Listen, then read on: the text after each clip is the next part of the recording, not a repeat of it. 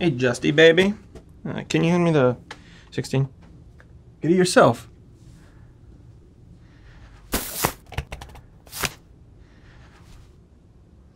That's just unprofessional, Josh.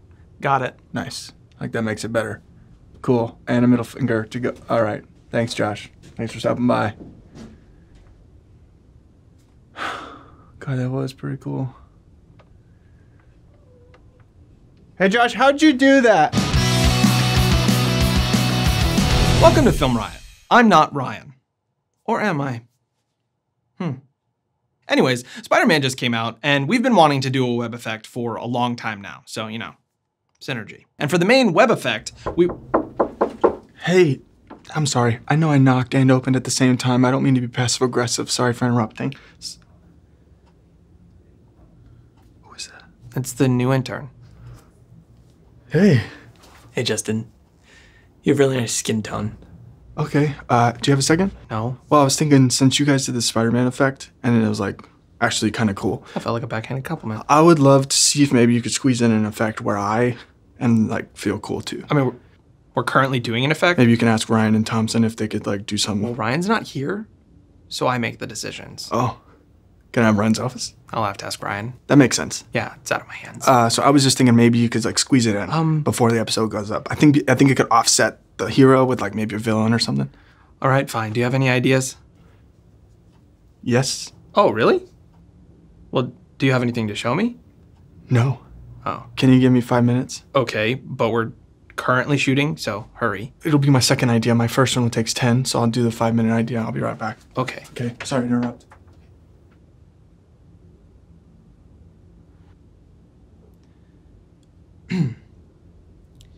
For the main web effect, we first got a shot of our lens static. Then we tried a bunch of different variations of moving the lens around to get the best version of the lens being knocked back from the impact of the web. And then of course, a clean plate. Over in After Effects, we'll drop our footage into a new comp. There's a few ways to remove the hand, but the way that we opted for is using the clean plate as the base of the comp, and then moving the lens shot above to roto. But using the pen tool, we added a mask around the lens with a low feather, and then a separate mask to get some of the shadows with a higher feather. Set a keyframe on the first mask and animate each frame to cut around the lens as it moves. Once that's done, we just have a couple frames where the finger is visible on top, so using a duplicate layer, we can freeze frame just before the finger appears and use another mask set to intersect to show only this area. Keyframe position, scale, and rotation with motion blur enabled to match and cover up the finger on these frames, giving us this. We found it best to track multiple parts of the object for where the main strands of the web will connect. So we created multiple null objects and then one by one motion tracked the position of each area,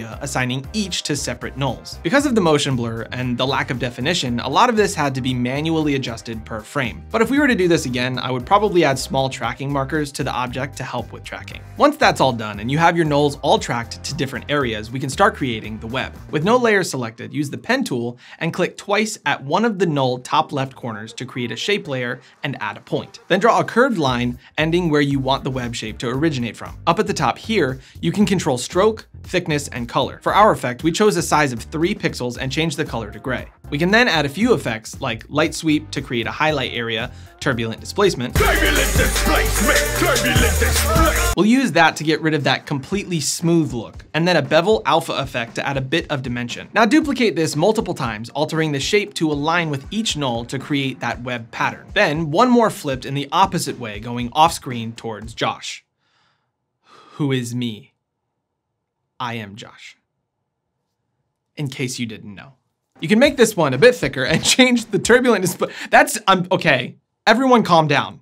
All right, perverted. And change the turbulent effect if needed. You can also tweak the light sweep effect on each strand to make them feel more random. Create a black solid layer beneath the strands, then select all and pre-compose as our web comp. Set the blending mode to screen and use the puppet pin tool to add a point at each strand end, as well as the web origin and the final strand just off screen. Select all the null layers and press the P key to show the position. On the web comp, press the U key to show each pin we added, and using the pick whip tool next to each point, drag and drop drop over the position of the corresponding null to link them. And make sure to pick whip to the correct nulls for each strand, otherwise it can create a total f***ing mess. And now the web ends should be connected to the lens as we play through. But before we continue, I want to thank MusicBed for partnering with us on this episode. They have been one of our main sources of music for at least 8 years now, and there's two main factors why that's still the case. One, the quality of the music is some of the best out there. They aren't production music or royalty free, which is great because that means we can get access to higher quality music. And who they get are musicians and composers that pour their hearts and souls into their music. And that's a big distinction. You can find a lot of music that is clearly made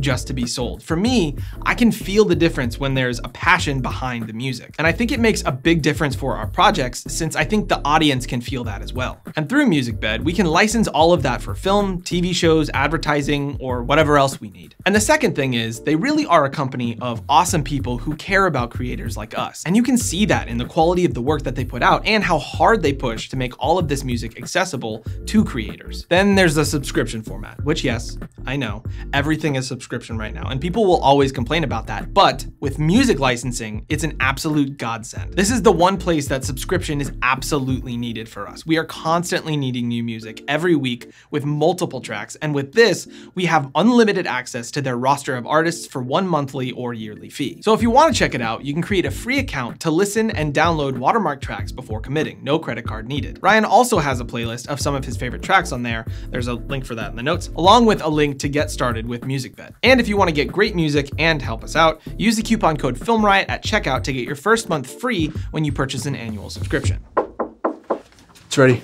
Okay, cool. It's in the subfolder Spider-Man Can Suck 1, and it's clip 2, but it's 1080, it's not 4K. I'm sure it's fine. You can cut to it. Oh, now? Yep. I'm rolling, and I hope I'm in frame and focus. All right, so Josh, I know this isn't like a great getup, but picture Willem Dafoe as the Green Goblin and Sam Raimi's Spider-Man in the early 2000s. These are hacky sacks, but I was thinking Thompson could maybe VFX them as those little grenade ball things they throws at people in New York. And he, you know, if you don't frame my feet, we don't have to do the snowboard thing he flies on, but I could be like, and like, F you, Spider-Man. But that's all I have because you didn't give me a lot of time. I mean, I could probably think of more if there was more time to do, but it just seemed like you really needed this quick. If there's anything I'm good at, it's I need more time. Remember, this is my second idea. The first one's better, but this is it. What do you think? It was... yeah, it was great. We can't do it for this episode, but it was really something. Oh. Okay. Yeah. Maybe like for a future episode. I think we'll table it for now. That's totally cool. Yeah. Are you okay? I'm fine. You don't seem fine. Oh, no, don't cry. Right, shoot at it, repeat. Sometimes you just gotta fail, fail, fail, repeat. That feels a little dramatic, but I gotta get back to the episode. So, you know, okay. Sorry for making you cry. Okay. Sorry, I got my hopes up. It's on me. No, yeah. All right, open or closed? Closed. Okay. Oh, no, all the way. Yep. So close. All done. Close the door. Justin, close the door. Shut it. You're doing it. You're doing it. Yep. All right.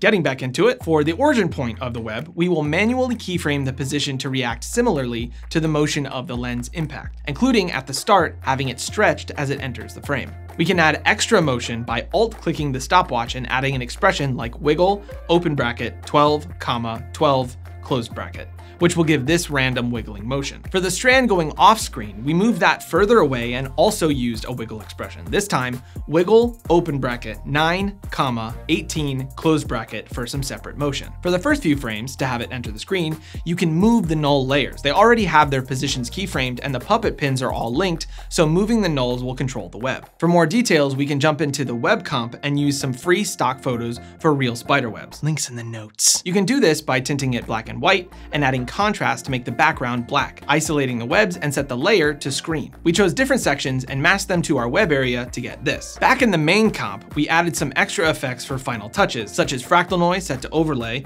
with a small scale and lowered brightness and contrast to break up that solid look of our lines. You could also animate the evolution if you like to have that breakup pattern change over time. Next, a CC glass effect, but with low softness and height so the effect isn't too strong. Make sure these effects are before the puppet pin effect so they warp the same way. Once we enable motion blur, we get this. As an alternative for anyone who has our slime pack, we have these tendrils and thin slime assets, which can work great for webs. You can use these instead of the shape layer strands and curve them using a mesh warp effect or the bended effect. We felt that these added more of an organic feel, and the main tendril worked better than the shape layer strand version. Because this is thicker and we can see through it, we can add an adjustment layer beneath the web comp and use a compound blur, selecting the web as the blur layer so that it affects the background seen through it. Lastly, for a shadow, we rendered out our web effect and dropped it in the comp above our footage, using an invert effect to make the web black and set the layer to multiply to remove the white background. Use a blur effect to match the other shadows in the scene and you should get something like this. And speaking of our packs, we are currently having a sale on our store right now till the 23rd.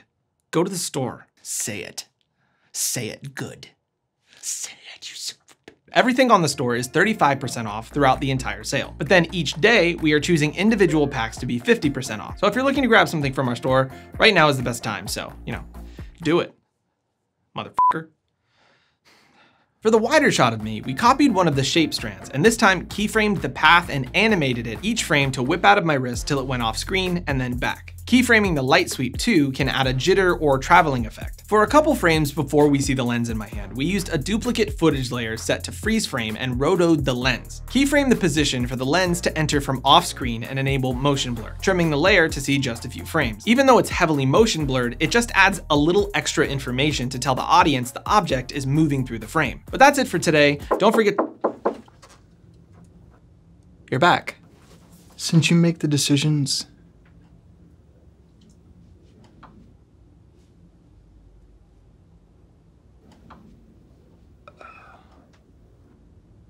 was there more to that? sorry, I lost my train of thought. Okay. I should have knocked. Wouldn't have made a difference. Sorry, door etiquette I go hard on, so I'm sorry for going hard on you. I didn't mean that sexually. Oh my God. Sorry. Boundaries, I have a problem with. This is a very weird interaction. Sorry.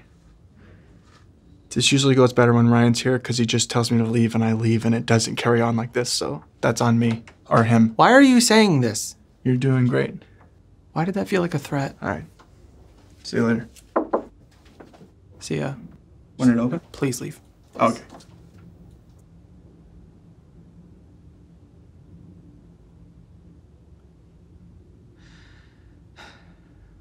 Well, that's it for today. Don't forget to check out the 12 Days of Christmas sale. You have until the 23rd. Also, if you're not subscribed, make sure you do that and hit the bell button so that you're notified, even though you probably won't be, because, YouTube. But until next time, don't forget to write, shoot, edit, repeat.